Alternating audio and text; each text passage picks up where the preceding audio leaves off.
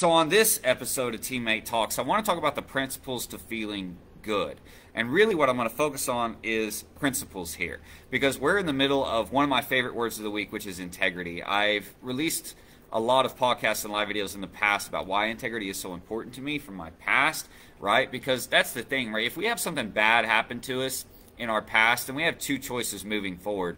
We can either pass on that negative experience to other people, which is what a lot of people do, or we can choose to be the change we want to see in the world and do something completely different and show how it should be done, right? And that helps us grow in principles. Integrity has several different meanings to it, but the question is really, you got to ask yourself all the time, are you living it, right? Are you living it? A lot of people are like, well, yeah, I'm a person of integrity, but are you living it? You have to really take a close look at your actions and words and how you deal with different situations to decide if you're really there or not. So integrity could be described as keeping your promises, both to yourself and others. It can be described as doing the right thing regardless who is watching or if no one's watching. And it could be even put as following your heart or following your principles or following your morals, following your character, right?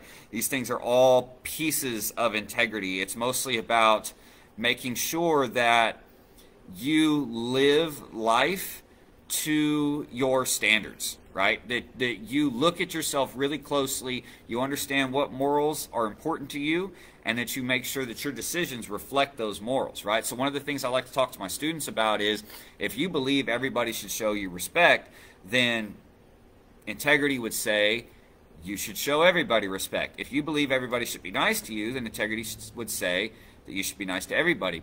If you believe that people should care for one another, then have compassion, then integrity would say that you need to practice that compassion each and every day, each and every opportunity you get, right?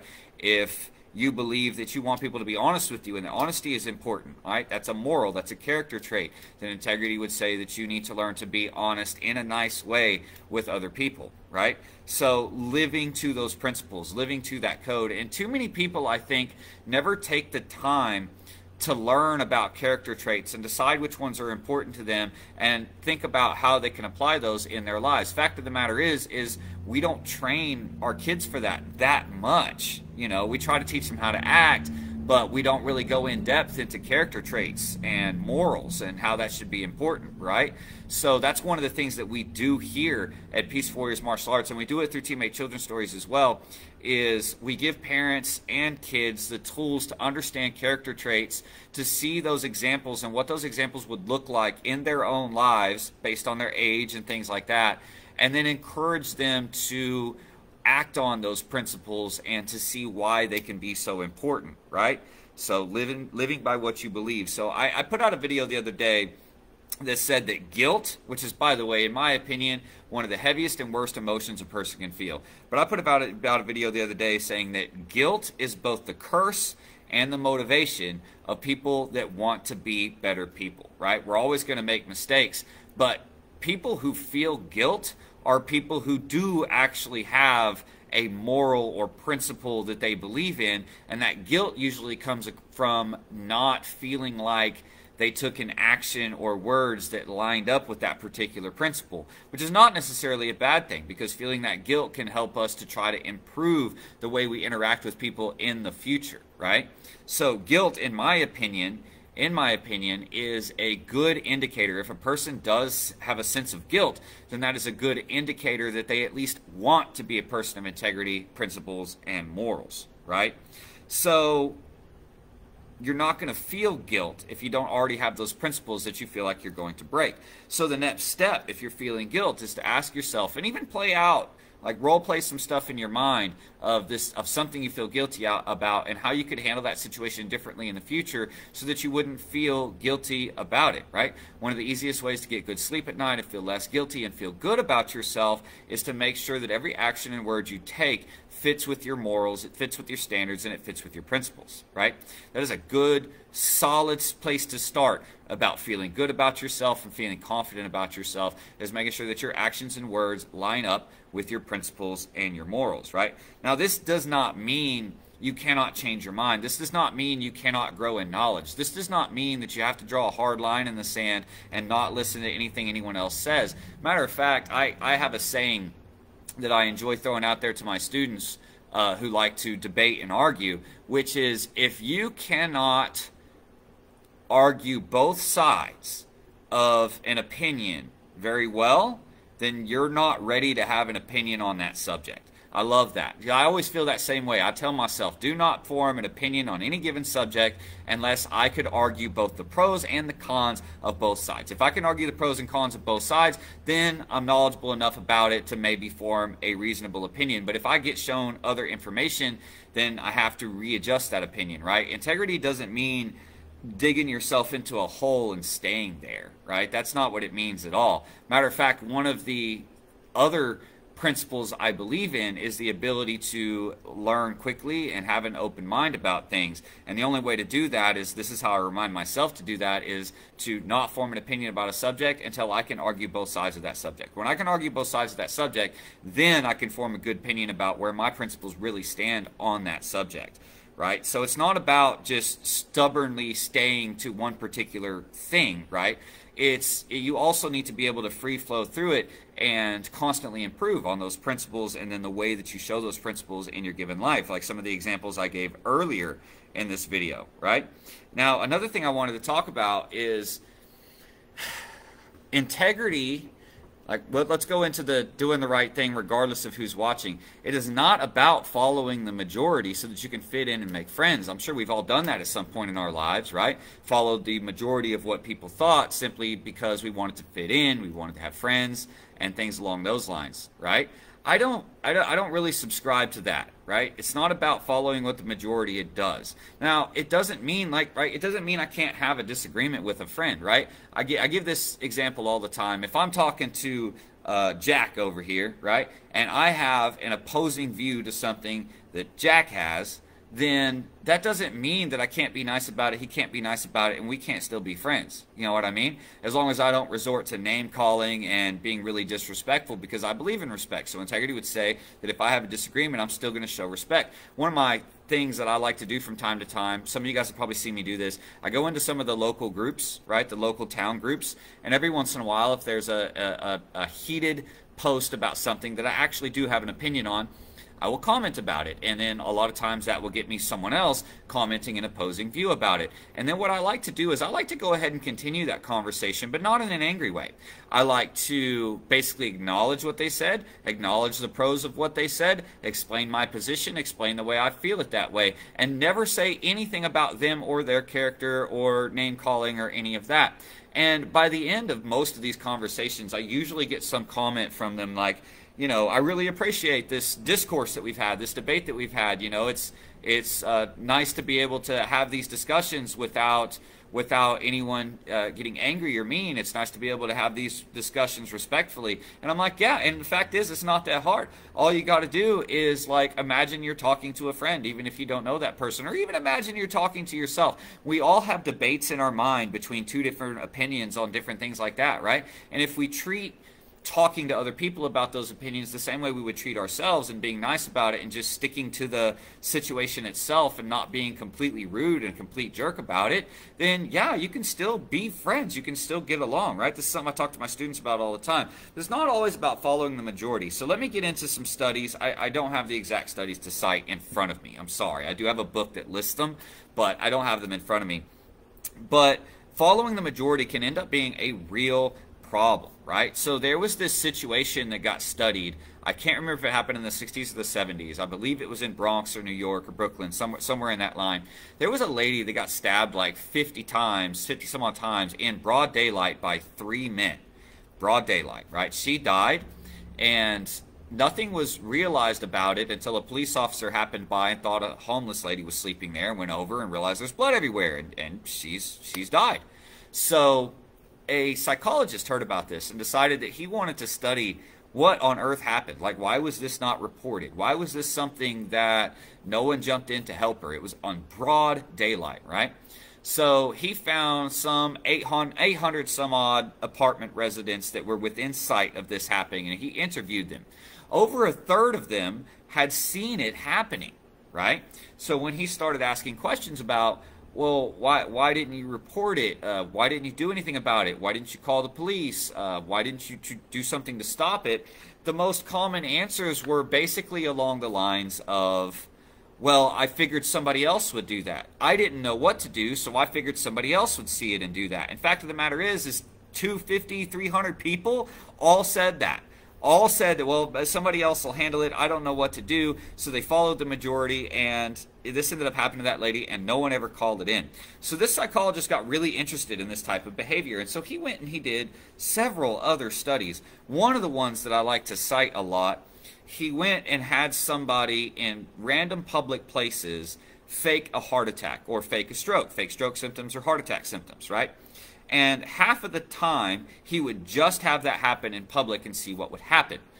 The vast majority of the time, I mean 7 out of 10 times, people would look, and then they'd look around at other people in the area, and when they would see no one else was doing anything, they would just walk on.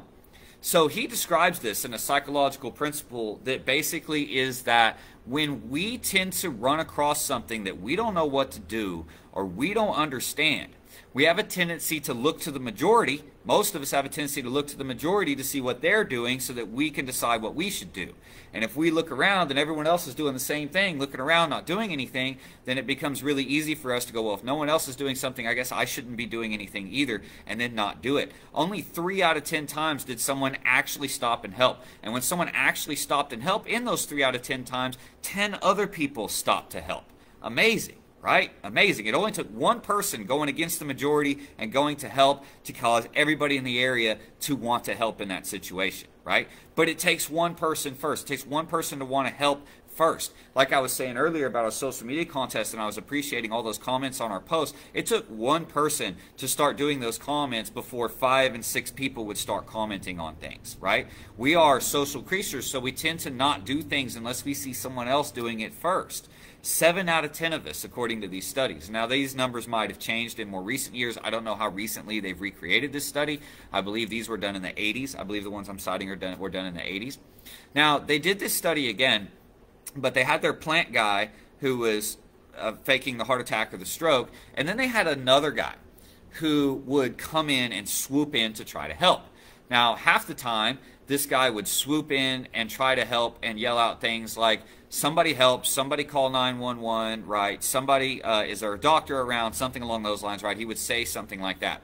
And in those times that he would swoop in, 10 other people would come in and they'd be like, how can I help? How can I help? But if he'd start yelling those things, everybody would stand there and look at each other and no one would start calling 911. No one would make a move to actually do what he was asking them to do. So the other half of the time, they would have him swoop in, and instead of saying random generic things, he would point to, they would have him point to somebody and say, you in the black shirt, you in the red hat, call 911.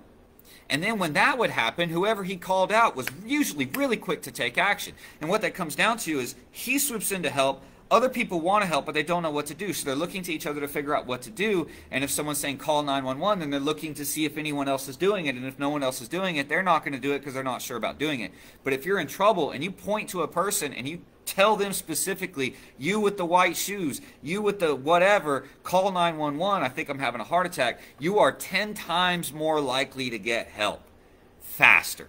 So if you ever find yourself in that situation, maybe you're out with a parent or a grandparent and there's a medical emergency, make sure that you stop and you point at somebody that happens to be nearby and you say, hey, you in the black shorts, call 911 for me. We got a medical emergency here. And they're going to be far more likely to go ahead and call 911 than if you just yelled out, somebody call 911. These studies were absolutely fascinating to me to read, and they've redone these studies through the 90s. I don't know if they've ever done them again in the 2000s, but what this basically showed is this social principle that we have where if we don't know what to do, we look to others to see what they're doing. If no one knows what to do, then no one tends to do anything, right? That's a problem. Right? That's a problem. That's not enough leaders in a crowd, right? So this is why one of our taglines we talk about here at Peaceful Warriors is creating leaders one black belt at a time, creating tomorrow's leaders one black belt at a time, because we want people to be so strong in their principles and morals that they don't look to the majority to see what they're doing. If they see that someone needs help, they go help. right? Or they go see if they can help, and then they do everything they can to do that. That takes a leader. And then if one person does that, many others will do that. As Ms. Rose just said here, everyone is always looking for the adultier adult. That's absolutely right. Now, if you want to read about some of these studies, there's several books on them, but I think my favorite one is they're cited in the book Persuasion by Robert Cialdini. You can check that out. But yeah, so when we look at it that way, let's go back to talking about integrity. So if integrity tells you, you walk around thinking you're the type of person that would help in a situation, right? But then you see a situation unfolding and find yourself starting to look around to see what other people are doing, then you need to rethink that, right? You got to remind yourself, hey, no, I'm the type of person that helps. I don't care what anyone else is doing, so I'm going to go help.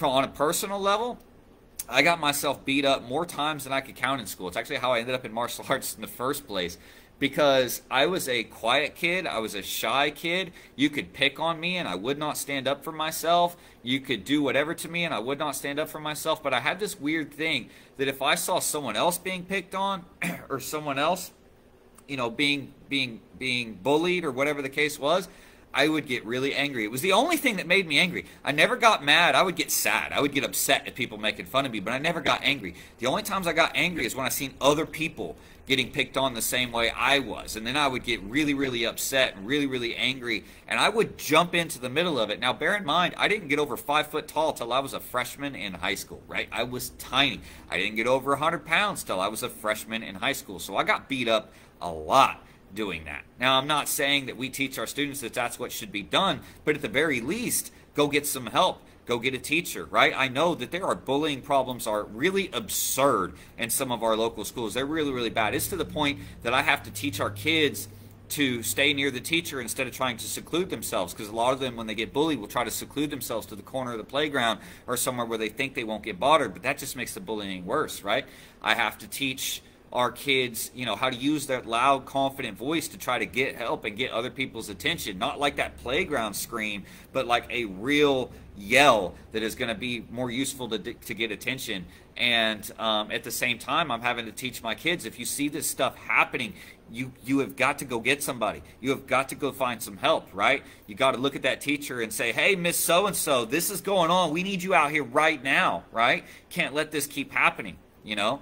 And actually, there was just a couple of posts about it in one of the local groups recently about how bad one of the schools is getting about their bullying.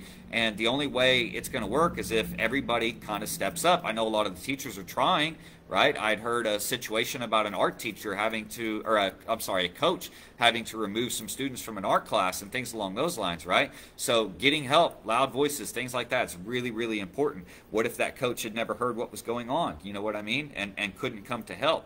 Right? So these are things I teach our kids from ages 6 and up, right? Our 7 and 8-year-old class, I talk about this quite a bit.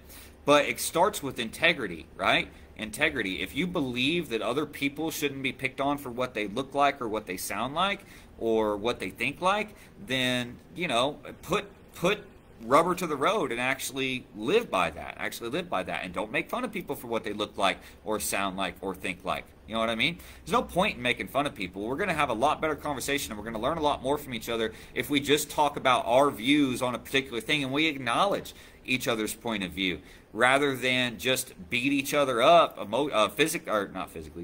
mentally or verbally beat each other up simply because someone thinks differently, right? The thing is, you have to understand how boring the world would be if we were all the same. If we all thought the same. A lot of people think, well, if we all thought the same about these particular issues, then everything would be fixed. Guys, that is such a naive way to look at things. It really is a naive way to look at things. Think about how boring stuff would be, right? And then everything will end up on the extreme side of whatever, right? And that doesn't necessarily work out for everybody. That doesn't allow much room for art and creativity and people to be able to innovate and create new technologies and new businesses and things like that. We need people who are different. We need people who think different, right? And so we need to respect people for thinking different, regardless of what their opinion is compared to our own. There's got to be a level of respect there, right? There's got to be a level of respect. I see Mr. Lincoln's been watching. Mr. Rigo's been watching on Instagram. I hope you're listening to me here, right? I remember hearing some stories about you when you were younger, right? You got to keep this stuff in mind. It's really important when it comes to integrity, right? It's one thing to tease a friend that you guys have that that's your relationship, right? That's kind of what you have. But it's another thing altogether to put somebody down for being different than you. The world would be very, very boring if we were all the same. The world is only interesting because we are different from each other. I bet a lot of your friends are quite a bit different than you, right? It'd be kind of boring just to basically hang out with yourself, wouldn't it? I always thought so. I don't like hanging out with people just like me. I like hanging out with people a little bit different than me. Otherwise, we got nothing to talk about. You know what I mean? Right? You got nothing to talk about, nothing to do together. So again, like I say, if you find yourself feeling guilty about the ways you deal with the situation, that's your subconscious brain telling you that you did something that doesn't sit right with your heart and with your morals and with your principles and standards, right? So the first thing you got to do for integrity is figure out what those principles and morals are. Write down the things that are important to you. Think back in your life to things that happened to you that you did not like, and then think about what principles you could use to be the change in that, right? If you got bullied, then maybe courtesy, compassion, respect are things that you can use, right? Because you can either become the bully later and pass on that pain, or you can choose to be different and stop that pain in other people, right? And make the world a better place. So whatever those things are that you find important, right? I didn't have a lot of promises kept to me when I was young, so I am really, really big on keeping my promises to others, because I remember how bad it felt to be let down time and time and time again, right? To be passed off time and time and time again, and to not have these promises that were made to me be actually followed through. I remember how bad that felt. So I don't want to make other people feel that bad. So you know what? I am huge on trying to keep my promises. And if I can't, I will feel extremely guilty, and I will do everything I can to make that up to a person. I've done Teammate Talks podcast episodes about that before as well. You can always go back and search Teammate Talks wherever you get your podcast. You'll find other episodes about this kind of stuff. So that was really about all I had for today. Basically, it starts, you have to ask yourself this question multiple times a day. Am I living it, right? So if I believe in compassion, am I living it, right? I see a lot of that, right? So a lot of religion teaches compassion, right? Almost every religion teaches compassion, courtesy, right? Things along those lines, loving others and things along those lines, and doing right by other people. And yet I've seen many religious people who, given certain situations and certain circumstances, will completely just pass by that whole principle, right? And personally, I find that a person who does that, or a person who just follows the majority because they want to fit in, I see that as a character flaw. I see that as a weakness. I see that as a character weakness. As in, you're not strong in your own principles. As in, maybe you haven't even defined your own principles to yourself yet, right? Define your principles to yourself. They could be a lot of things. Discipline, right? Perseverance is another one of these characters. Guys, there's tons and tons of them. Self-control would be considered, another trait, right? I've already talked about compassion, courtesy, and respect. Focus is another thing that kind of fits in there, but that one's a little bit different. Obviously, integrity itself is a character trait. Honesty is a character trait, right? There are lots and lots of things that you can look at and see if they're important to you. And once you figure out that list of things that's important to you, you have to start asking yourself every day, how can I live by these principles? How can I show this principle in this situation? If certain other situations come up, how can I show that principle? How can I hold on to that? Can I remind myself to stop before I have an angry or frustrated or mean outburst, and rethink my principles and then how to do that? Because fact of the matter is once you become strong in your principles, and once you get good at living by those principles, then you gain in a whole lot of confidence, and you become less shaken by other people's thoughts and opinions. You begin to not worry about what other people think about you, because when you're trying to live by your own principles, your main concern becomes, what do I think about myself? And when you start living by those principles that make you feel good about yourself, then you're going to deal with a lot less guilt. You'll still have moments that you mess up and feel guilt, but you're going to deal with a lot less guilt. You're going to deal with a lot less sleepless nights about that kind of thing. And you're going to deal with a lot less emotional distress when someone else has a bad opinion of you, or someone else says something bad about you, because it's not about what they think about you anymore. When you make it about your own character, and you make your integrity about your own character, you begin to care less whether other people see that character or not. It becomes about whether you can see that character. Because if you can see that character in yourself, then the right people will see that character in you too, and you begin to not worry about what other people say, because you begin to hear them and go, well, that's obviously not true, because I do everything I can to live by by this principal. So they're just lying and being mean and trying to put me down because they don't feel good about themselves, and they don't feel good about themselves because they haven't learned to live by their principles in the same way I've learned to live by my character and my principles. And then I end up just kind of feeling bad for people that try to be really mean to me and put me down. I get haters, I get trolls from time to time, more on TikTok than anywhere else. But I get them from time to time. But you know what? It doesn't bother me. It doesn't bother me because, like, I realize that I'm living by my principles, and if this person who doesn't even know me has something bad to say about me and trying to put me down, it's simply because they're jealous. They're jealous that they don't have that internal strength to live by their own principles, and I feel bad for them, and I want to help, right? Like, you need to learn to believe in yourself more. You know what I mean? I had one the other day that made me laugh.